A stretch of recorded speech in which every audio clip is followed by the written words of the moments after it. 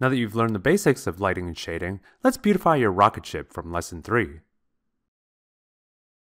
Before we begin, I'll hide my deformer handles just so I don't accidentally move them.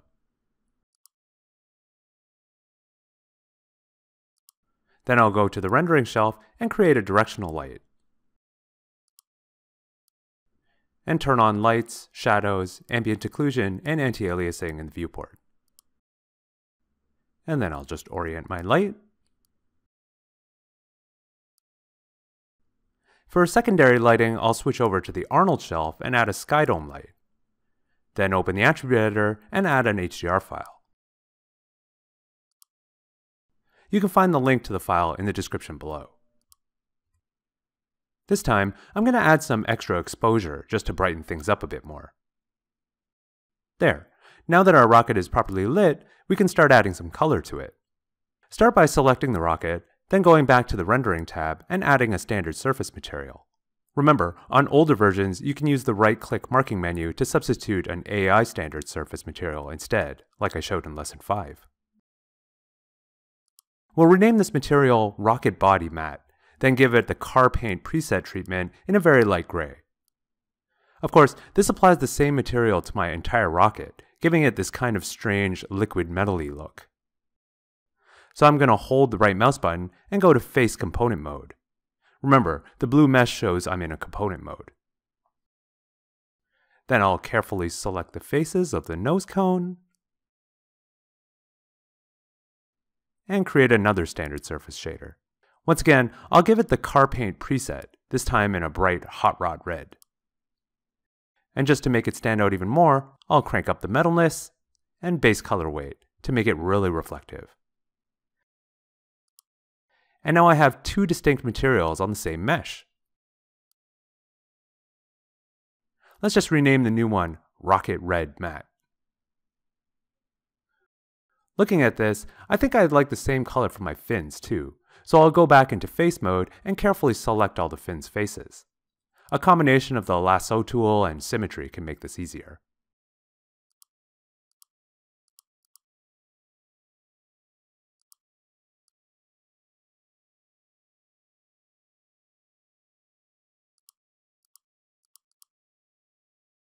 Rather than making another red material, I can just reuse the same one by holding the right mouse button and going to Assign Existing Material, Rocket Red Matte. Next I'll select my booster faces and add another standard surface shader.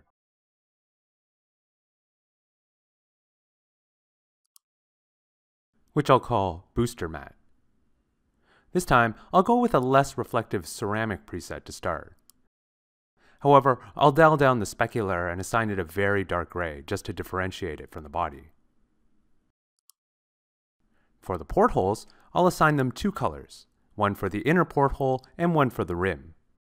To select the faces for the inner porthole, I'm actually going to start with vertex mode this time, then select the single vertex at the center. Then, I'll expand my selection outward by one row with Shift period. Now with this selection of vertices, I can go to Select, Convert Selection to Faces, which selects all the adjacent faces.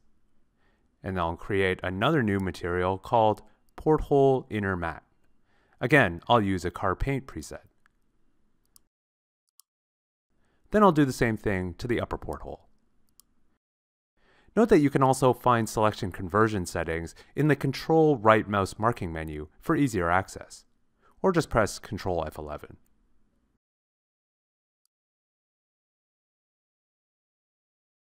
Finally, to apply a material to the porthole rims, I'll go to Face Selection mode and select any face in the middle row. Then Shift double-click one next to it to select the entire face loop. Again, I'll use Shift period to expand the selection to adjacent faces before applying one last shader. I'll call it Porthole Rim Matte, then use the ceramic preset again.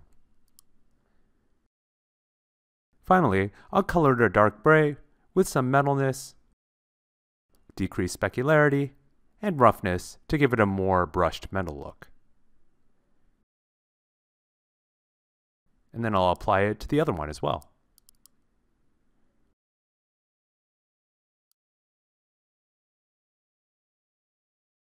And there you go.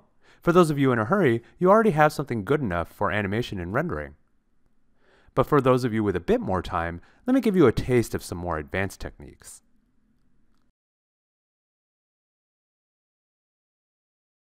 So thanks to our skydome light, we're getting some really nice reflections on our model. In fact, I'd almost argue they're too nice. Very few surfaces are this perfect. To make it a bit more imperfect, I'm going to go to my Rocket Red mat and scroll down to the geometry section in the attribute editor. I'm going to add a bump map, which is exactly what it sounds like. It'll add bumps to my material for some additional texture. As I showed in lesson 5, I can click this palette button to connect a pattern. And in this case, I'll use some noise. Off the bat, this seems to add a lot of bumpiness. I'm going to reduce the bump depth to 0.1. Then I'll click the input button here to go to the noise feeding my bump value. In here, I'll first change my noise type to wispy, then lower the amplitude to make the effect very subtle. And now if I move the camera compared to before, you can see how the reflections wobble a bit, as if the metal has some imperfections in it. Notice that those imperfections are carried over automatically to my fins as well, since they use the same material. By the way, to better visualize how all these connections work, you can use the Hypershade. This is your one-stop shop for building materials, much like the viewport is your one-stop shop for building models. Up here in the Materials tab, you can find a list of all your materials at all times. And there's even this handy little mini attribute editor that you can use instead of the one in the viewport.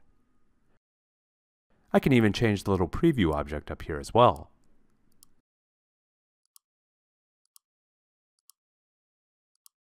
But the real power of the Hypershade comes from selecting a material, like my Rocket Red mat, and then clicking the Show Inputs button here. This shows me what's called a shading graph, that is, a visual representation of my material. Here I can very clearly see my noise feeding into my bump and then feeding into my material via the normal camera attribute. This is the connection that Maya created when I assigned my bump map. I can drag on the connection to disconnect it, or reconnect it at will. This is great for quick comparisons or experimentation. To show you this in action, let's add a coat of dirt on top of the shader as well, by going down to the coat section and again connecting some noise to the color attribute here. As soon as I do that, Maya adds a second noise node to the Hypershade, which you can see feeding into the shader's coat color.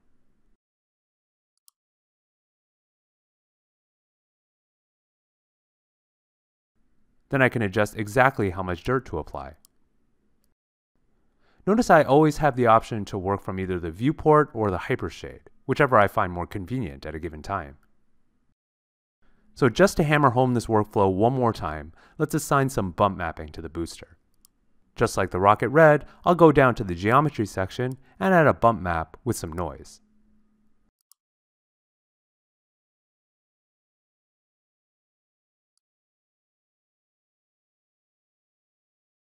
Then go back to the Hypershade, select the material, and show its inputs.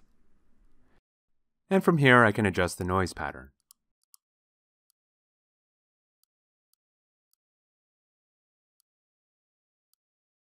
This time I'll skip the dirt since this part's already pretty dark. So that's the basic use of the Hypershade, but with just a bit more out-of-the-box thinking, I can do way more powerful things with it. For my final example, let's assign a texture to the main body material by clicking the palette button next to base color and loading a file. You can find the texture linked below. This adds a paneled metal texture to my rocket. However, at first glance it looks very flat. Just like the red areas or the booster, this needs some bump mapping to it. But in this case, I don't want to apply just random noise. Instead, I'd like the bumps to match up with my paneled texture. So let's first create a bump node manually in the Hypershade by pressing Tab and then typing bump. I'll plug that into the normal camera just like we saw before. Only this time, I'll steal the out alpha directly from the same file providing my texture map and plug it straight into my bump map.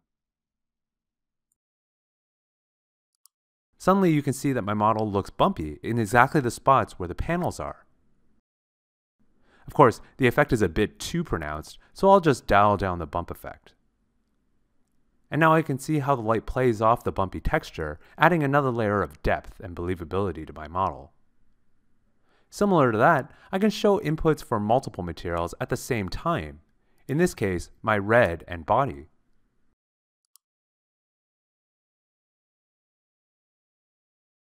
Then I can steal the coat of dirt from my red and apply it straight to my body.